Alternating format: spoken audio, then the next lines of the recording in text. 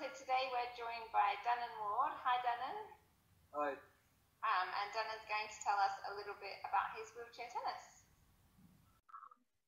So Dahnon, I actually remember the first time that we got you to come and watch wheelchair tennis. I think it was at the end of 2015 and you were only about 10 years old.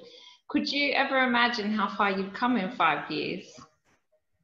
No, I guess sort of like I started it just for a bit of fun, like once a week. Then by the end of the year, I was sort of doing it, 2, 3 more times a week, and played my first tournament, and just sort of went from there, really. So yeah. I remember that tournament as well, actually, and your dad being so nervous. So in that 5 years, you've obviously gone from hitting with your dad at your local tennis club and playing just once a week, like you say, to now you've been selected on the LTA's Wheelchair National Age Group Performance Program. You're ranked number 3 in the entire world in the ITF Boys rankings, and you've represented GB many times, including World Team Cup and Junior Masters. So after all that, are you able to give me one standout from all that time? I think World Team Cup 2019, because I think it was one of the lowest ranked teams there, and yeah, I didn't lose a singles match. Yeah, and we lost in the final, which is unfortunate. So yeah, it's still one of the best moments. Yeah, so. Yeah, that's pretty amazing. And I guess, was it one of the first times you've kind of traveled and stayed with a team and quite independent? Yeah. Quite cool. And so just getting back to when you were starting out, how did the Dan Maskell Tennis Trust help you out? It must have been a pretty big shock to your parents to suddenly be funding this tennis player who was going to loads of tournaments and going overseas.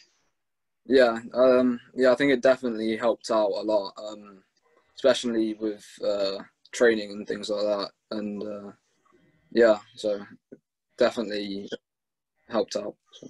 Yeah, excellent. And also the Trust has funded a few team events that you've gone to. So they funded a team tennis finals in Gloucester a few years ago. And then they also did one last year when the school games didn't run. Both of those events have been very social. So I just kind of wanted to ask you about the social side of tennis for you. Are the other players around your age, are you friends with them? Do you keep in contact? Yeah, I'm friends with most people really that are around the tournaments.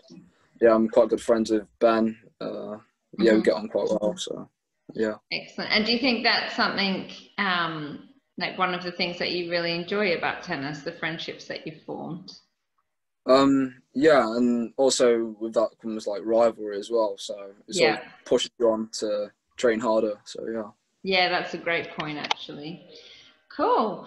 Well, Dahnon, obviously the Trust has funded quite a lot of our current professional players like Alfie Hewitt, Lucy Shuka, Louise, Andy Lapthorne. So we're pretty excited to have added your name to that list. Actually, while we've been talking to you, we've been watching you playing against Niels Vink, who's the world #1 in juniors, and we can see your talent on display there. So it's been great to watch while talking to you. So thank you. It was just a brief chat today, but I think it's really important for people to understand how the Trust has helped out so many people and how we can help lots of other people. So we're just trying to spread that word. So thank you very much and good luck with your future. Thank you.